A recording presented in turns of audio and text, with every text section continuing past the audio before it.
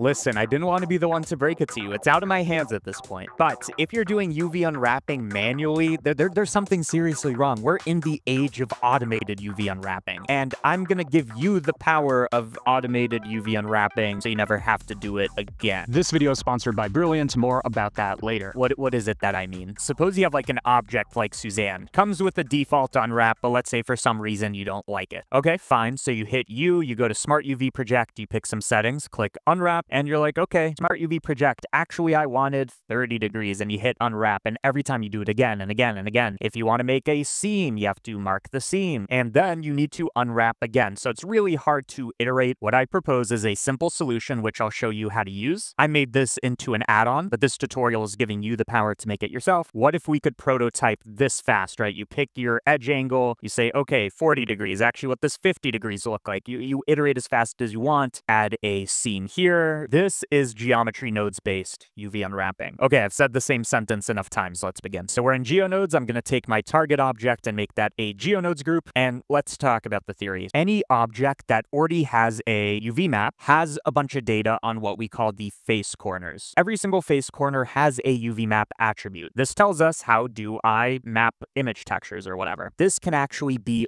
overwritten. So if I make a vector, I overwrite the UV map, make sure that again, it's on face corners. The key insight is that by default, this isn't going to do anything, right? So if I make a material and I view the texture coordinates, you're going to see this is entirely black, but anything we do to this won't affect it. But when I disable it, we have our UVs. I learned this from Cartesian Caramel. Instead of vector, make sure you use a 2D vector because UV map is just X and Y. And then all of the sudden, you can actually start editing the UVs. First of all, it would be nice to make a kind of viewer where whatever unwrap I have, it goes to this 0 to 1 tile, but in 3D space. So for now, I'm just going to set it to be itself before we edit it. So we have our UV map, and then to project it downwards, all I need to say is take every single point and put it where its UV is. Literally a set position to the UV map attribute like this, and now it is in UV space, which turns out 0 to 1 is a bit smaller. This is looking a bit awkward, yet it clearly is the same unwrap we have here. The reason for this is we have all of these islands that are meant to be separate, yet our edges are all connected in the original model, so there's no way to make separate islands, except you could totally split the edges before you do this. Now none of the edges are connected. Anything I do to this UV map will now update live. Let's say I do a bit of an offset like this. That's going to happen. But much more interestingly, if we look at the attribute and then edit, you can see again, it's editing the UV coordinates. I'm going to take all of this. I'm basically going to call this our viewer. And now the name of the game is picking cool unwraps that are useful to us. The first one I want to talk about is using this default UV unwrap. I'm going to connect this to our attribute and view it. By default, it's making some weird stuff. What this is doing is it's calculating a UV unwrap on the fly. So if I change the margin, you can see the margin changes here. If I set it to conformal versus angle, it does different things. And to make this look better, we just need to say what are the seams of this model. Well, ideally, I want to look at really sharp corners or edges. For example, here we have a very sharp kind of hard surface difference. This should be a seam, and maybe this should be a seam. And because we can calculate seams on the fly, so too can we UV unwrap on the fly. I go to my edge angle. That will tell us the angle of every single edge. Surprise, surprise. So here's what that's going to look like. You can see very sharp areas are quite white. I'm going to take the unsigned angle because I don't care if it's positive or negative. And I'm going to check where is this greater than or less than a certain number. Connect this to our seam. This unwrap is if we took each individual face and made it its own island, we get this. Yet, as we increase the angle, you can see we get different unwraps. And you could just kind of pick different angles and it will update live. If I add faces, it will respect that. If I change the mesh kind of like this, it will update our UVs. However, if I rotate the mesh, this isn't really going to affect the UVs. They're going to kind of look like I put them on their side. This is great. But what if I wanted to actually pick seams, right? I go to my mesh, I select some edges, I say make this a seam. It doesn't seem to care about that. That is because we are saying our seams are totally determined by the edge angle. It doesn't actually care about the seam attribute. But the moment you actually select a seam, if you look at your edges, we're going to get a UV seam attribute, which will either be on or off. So let's look at the UV seam. If I kind of view this attribute, you can see the seam kind of knows where it's supposed to be. So here I made another seam, etc. We can say, look at either of these, edge angle condition Or you can look at a UV seam, and then you can see that's updated. Clear seams, you're going to see that's updating. I'm going to add a single edge as a seam. It's going to update accordingly. Let's just add a bunch of these. Boom. So this is our unwrap. Just going to replace this with a torus. And notice that if I pick certain angles, you're going to see this like torus unwrap, but if it goes too big, it's just going to disappear. If I wanted to flatten a torus, I would make one here along the loop. So I'm going to mark seam. And by the way, we could even say like only use the seams. And then the second seam is because this is still kind of like a tube in a sense, is I would go around here, mark this as a seam as well. And now you can see the torus has flattened into a sheet. Basically, this is our custom unwrap that can be edited at any point. And for the material, let's do something a bit more interesting. I'm going to connect a image texture onto here. Here I have a picture of me presenting something. Let's use that. That is wrapped onto the surface in a way that can be edited at any time. In this case, the UVs are very kind of small. They're not taking up a lot of space. So I would take a vector math. I would scale this by like a big number. And then you can see our image is wrapping onto here. Also, if I don't scale this and then remove this, it knows to use the UVs by default. But the second part of UV unwrapping is packing them efficiently, and there's also a node for that. So you can just say pack UV islands, and it will try to create a more efficient packing that you can kind of say rotate or don't. I found that this doesn't find the best packing in the world, but it does work. And then I guess last thing I want to say is we do have two UV unwrap methods. You can use an angle-based approach or a conformal approach. I'll be honest, I don't know much about the difference here, but here if you look at the face, cheek here is kind of torn, whereas if I go to conformal, kind of maintains these cheeks, so it kind of either prioritizes keeping angles or areas or whatever. Guys, we got to take it down a notch. It's time to get serious. Serious? What about instead we get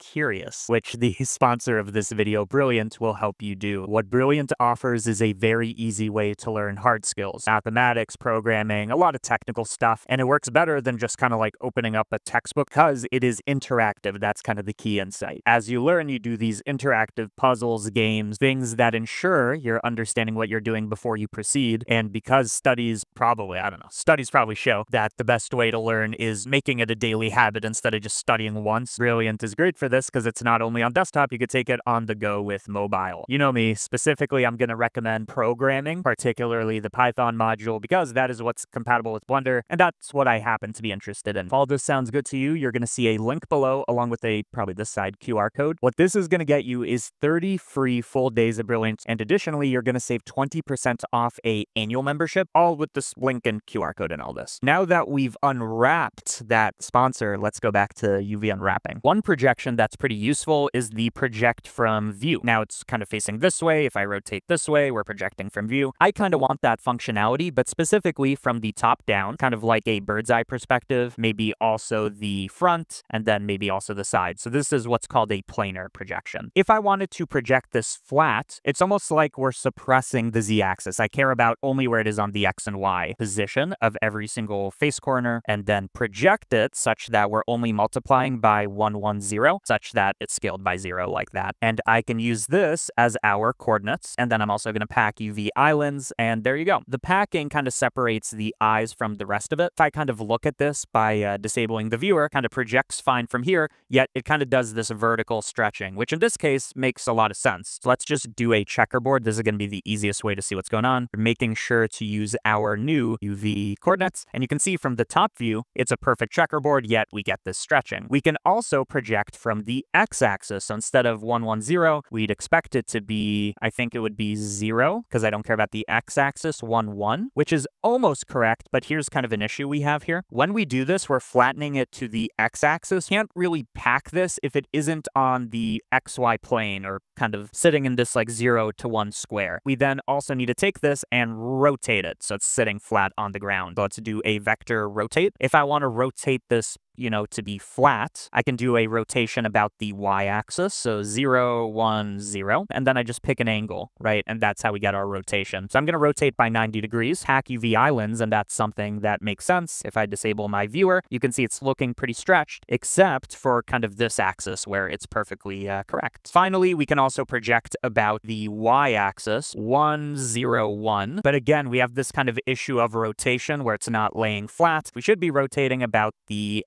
x-axis, which will flatten this, make this two-dimensional, and now we are good to go. So now we're projecting on the x-axis. So far we've done kind of default unwraps, we've done planar, and let's do one more. Let's do a box projection. So what is a box projection? You could think of this as basically 3 or 6, but actually 3 planar projections. We have this top-down, where it kind of looks planar this way. We have the y-axis projection and the x-axis projection. And what we need to do is for different faces, we need to say, are you doing a projection this way? Are we using the top-down, the forwards, backwards? It is a bunch of planar projections, but we need to choose which one is ideal. Well, this turns out to actually be quite easy. For every single face, we can look at its normal, which way it's kind of pointing outwards, and we see what does it kind of match the most. Does it like up, down, left, right, etc.? A face like this one that is kind of pointing this way would obviously do a planar projection from like down the y-axis, whereas one kind of towards the top is begging to do a z, top-bottom projection. Take the normal of the faces, and I need to see, is it like x, y, or z dominant? A good way to do this is if I have a vector like this one, I look at its like x component, its like z component, its y component, and I see which one is the biggest. So in this case, this vertical is the biggest, meaning it's pointing upwards mainly, so I'd choose this to be z-axis. If instead it was kind of pointing like this, it has a lot of x-axis, but not a lot of y-axis, so it's x dominant. I'm going to take an absolute value because I'm going to say pointing this way and then pointing this way both mean x. I don't care if it's negative or positive. Then look at x, y, and z and check which of these are the biggest. So we're going to take the maximum of x and y, and then we're going to take the maximum of that with z, which will exactly tell us which dimension is the biggest, but we don't know which it corresponds to. Is this maximum the x, or was it the y, or was it the z? We just need to check, is this maximum equal to the x, in which case we'll do an x projection. Is it equal to the y, or is it equal to the z? And for each one of these, we do a different planar projection like we were talking about. So we can just kind of reuse our code, or really our nodes. So let's say by default, we'll say no matter what, it's going to be a up-down z projection. Well, we already know how to do this. We take the position and we multiply by 1, 1, 0. Great, we have a top-down projection. We're then going to check, okay, if it's not z, but it happens to be x, for example, then we're going to do something different. Mix vector, saying it's either going to be this or a second option, and that second option is going to be what we did before. This is a y-axis projection we did here. Bring this here and say that this is the second option, which you can see almost looks like we're rotating the object. That should only apply, the y-axis should only apply if it is equal to the maximum. So I'm going to connect that there. And now you see we have kind of two overlapping things because some faces belong to one, some faces belong to the other. Finally, I'm going to mix the last condition saying, was it actually a x? By the way, we don't need this z because we're kind of assuming it. And then if it is x dominant, we do the same thing as before, but now we just kind of modify it a little. Suppressing on the x, but it was rotating, I believe, on the y is what we had, which now has 3 different projection methods. Finally, I'm just going to take this and pack UV islands, and we get what kind of looks like a box projection. If I do a UV edit and I say do a cube projection, box projection, we get this kind of mess, which you're going to see looks quite familiar when we don't pack the UV islands. Kind of looks a lot like this if I rotated it upside down. Then if I take this and pack the islands, well, it's going to take a moment. I guess this is a more efficient packing algorithm. I think it's because we have this exact shape method that we don't have access to. But either way, we now have this new projection. I disable the viewer, and now you can see it kind of has a uniform checkerboard where a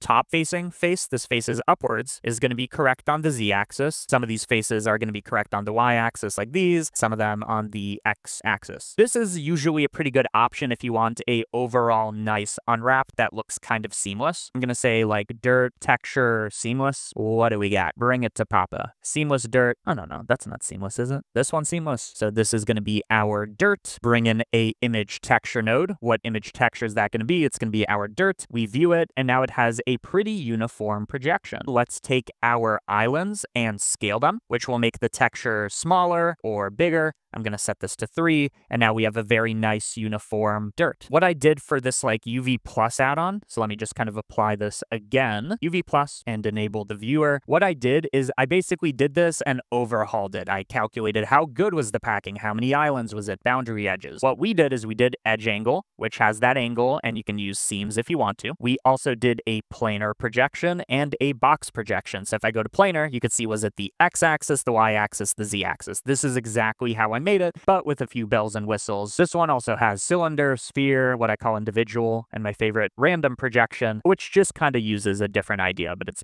the same underlying concept. Hopefully you learned about automatic UV unwrapping. I didn't want this to be too much of a shill for UV plus, but it does exist. That's why it was on my mind, and hopefully you learned something. Goodbye.